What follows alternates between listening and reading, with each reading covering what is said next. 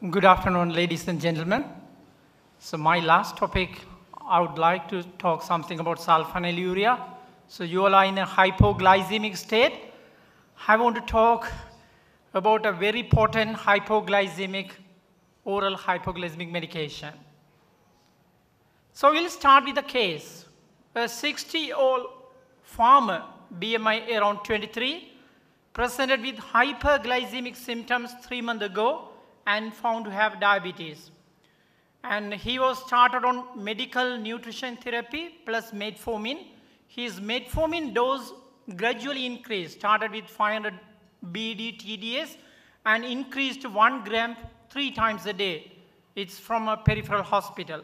So after 3 months, his glycemic control unsatisfactory.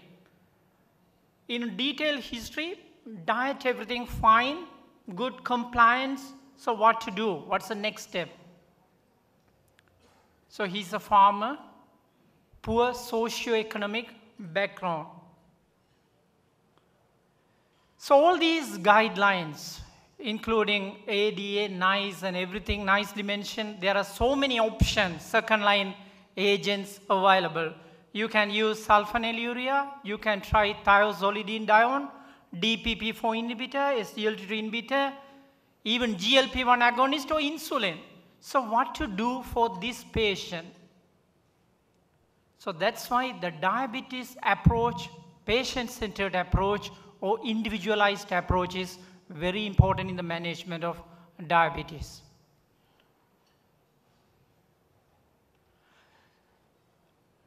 Asian phenotype is different from Caucasian phenotype.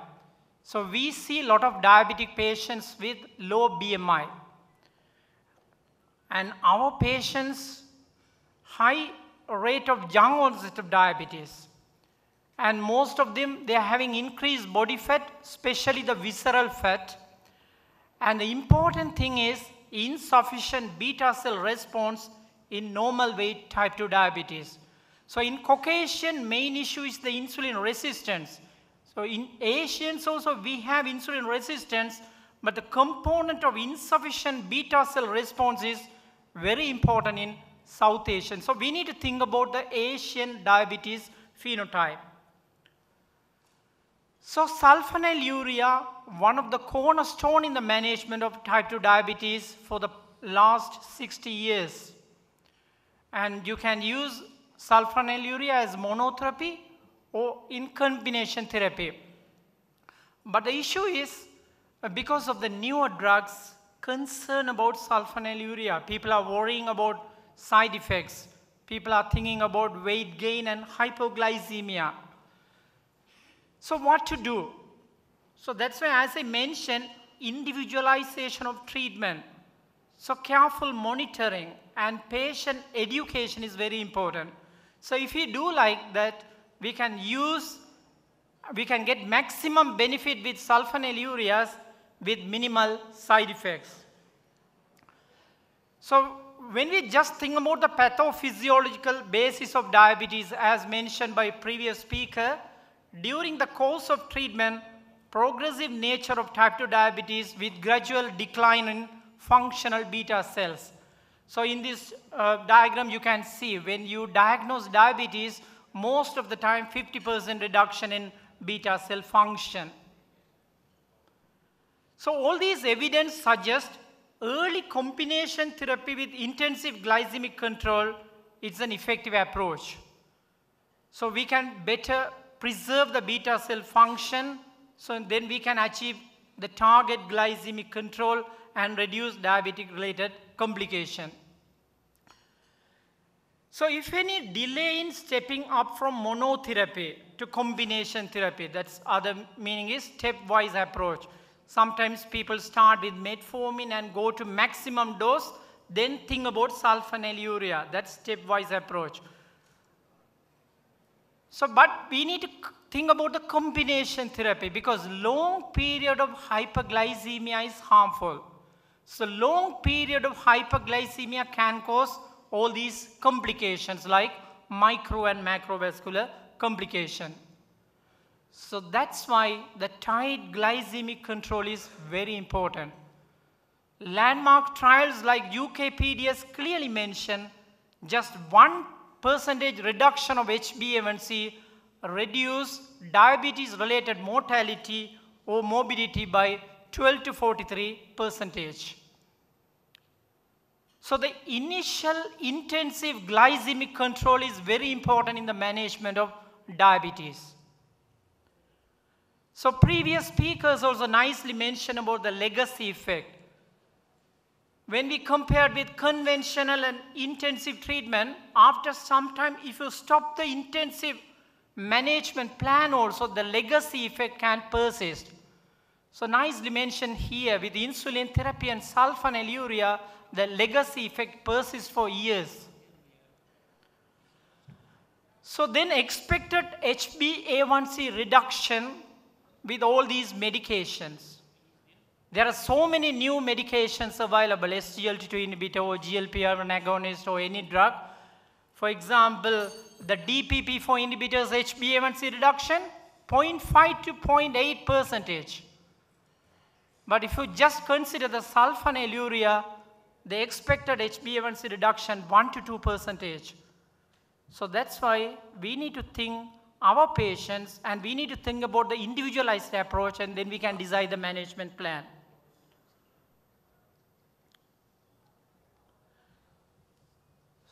Metformin produces this anti-hyperglycemic action without affecting the insulin secretion.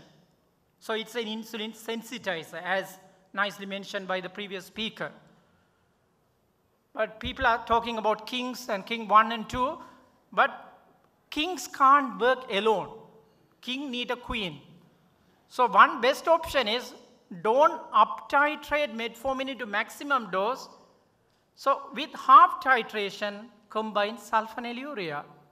So that's the best way to manage diabetes in initial stage. Why? Metformin is an insulin sensitizer, but sulfonylurea is an insulin secretagogue. So if king and queen work together, you can get a better response.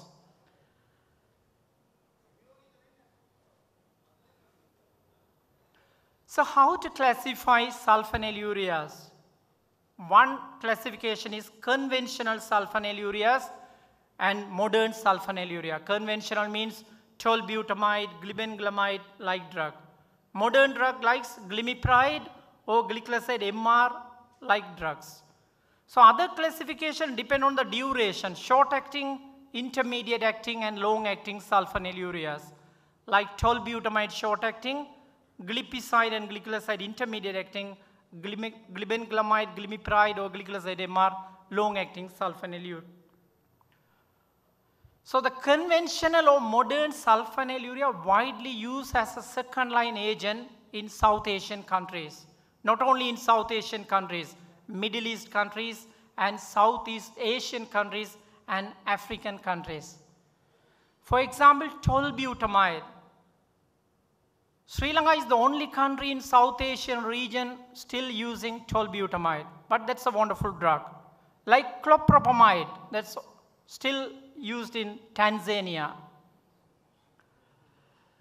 So then we need to think about the cost.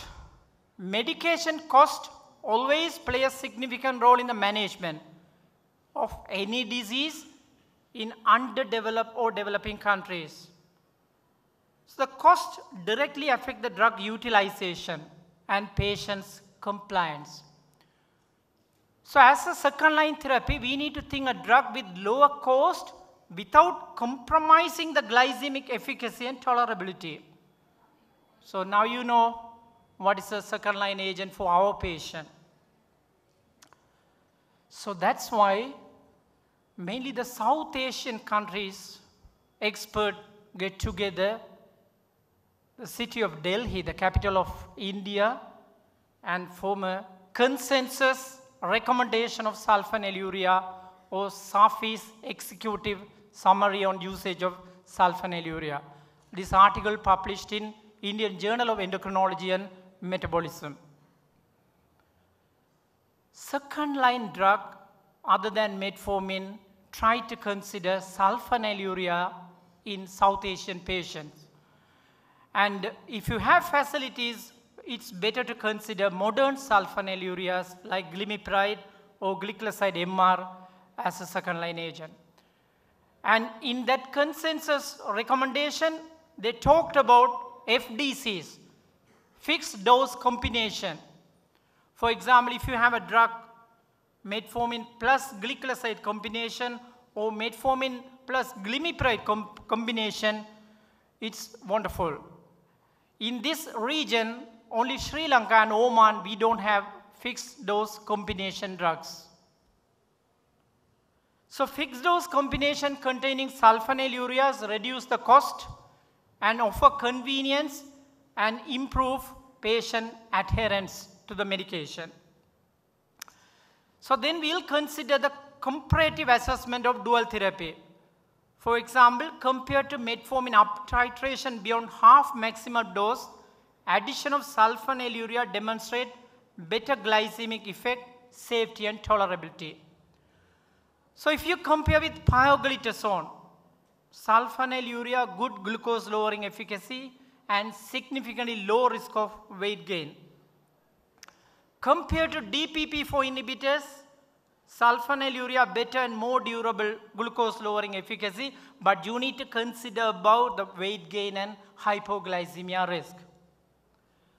So if you compare with the SGLT2 inhibitors, sulfonylurea non-inferior glycemic control. If you compare with GLP-1 receptor agonist, similar glycemic efficacy with acceptable safety at lower cost. So what about in comorbid condition? So people have talked about cardiovascular safety issues and drugs. There's insufficient evidence to suggest these sulfonylurea, especially modern sulfonylurea, increase cardiovascular risk. In large multi-center trials like UK PDS or advanced trial confirmed sulfonylureas reduce microvascular complications due to diabetes and no increase all-cause mortality. So here you can see the sulfonylurea and cardiovascular risk. So you can't say no increase cardiovascular risk. So this is the comparison of various cardiovascular outcome trial which had sulfonylurea in control group. So these are the recent trials like TCOS trial and SAVO-TIMI trial. So all these trials, sulfonylurea selected as a control group. So see the bottom line. In all the recent cardiovascular outcome trials, the control group have sulfonylurea as the major drug and did not show worse cardiovascular outcome. So all these meta-analysis and randomized trial summary, sulfonylurea not associated with increased risk of all-cause mortality or cardiovascular mortality or myocardial infarction or stroke. So then we'll think about other comorbidities. For example, moderate to severe renal impairment, what to do. So in a patient with moderate to severe renal impairment, so we need to start short-acting sulfonylurea such as glipizide, metabolized through the liver. In mild to moderate renal impairment, so we may consider modern sulfonylurea, preferably at low dose. In mild to moderate hepatic impairment, so we need to reduce the sulfonylurea dose and we need to keep longer interval in between sulfonylurea doses. So just we discussed about the summary of SAFI's recommendations, especially for the South Asian people. The addition of sulfonylurea is a gold standard combination therapy. So we are using for decades. And because of the low cost and high efficacy, sulfonylureas are widely used as second line agents. So Dr. Khahandava nicely mentioned about this combination, BITS therapy. So we can combine metformin plus sulfonylurea like that insulin plus sulfonylurea. So if you use bedtime insulin and daytime sulfonylurea, so you can reduce the fasting hypoglycemia and postprandial hyperglycemia. So you can achieve better glycemic control. So in conclusion, intensification of diabetic therapy with proactive approach is crucial to achieve target glycemic control. Sulfonylureas are an important component of pharmacological armamentarium in the treatment of type 2 diabetes because we have long-term use. We are using sulfonylurea for decades, so we know the side effects. Well-established efficacy and safety profile. And the most commonly recommended class of agents when glycemic targets are not achieved with metformin alone. And the important message, selection of sulfonylurea should be highly individualized and with careful monitoring in high-risk patients because there's a disparity in pharmacokinetic and pharmacodynamic among the groups of sulfonylurea drugs. Lower treatment cost without compromising the glycemic efficacy and tolerability, it's important. So that's why sulfonylurea is one of the frontline agents in the management of diabetes. So the important key points here, appropriate patient selection, suitable drug and dosage, proper patient and physician education. So in summary, effective and vigilant use of sulfonylurea is very important. So the management of diabetes, as mentioned earlier, should be individualized, patient-centered approach. Depend on the patient age, comorbidity, patient's socio-economic background, we need to decide the management plan. And depend on the BMI because there are so many new drugs available with good potency. So we can use those drugs in particular conditions. So this slide, every drug has advantage and disadvantage. Sulfonylureas, there are so many advantages, but there are few disadvantages. So we need to think in a proper way and we need to use, as mentioned earlier, proper and vigilant use of sulfonylurea as a second line therapy. So what do you think? In our patient, this 60-year-old farmer with poor socio-economic background on maximum dose of metformin, what's the next step? In our population, our South Asian countries, the second line therapy we can consider as sulfonylurea. So thank you for your patience.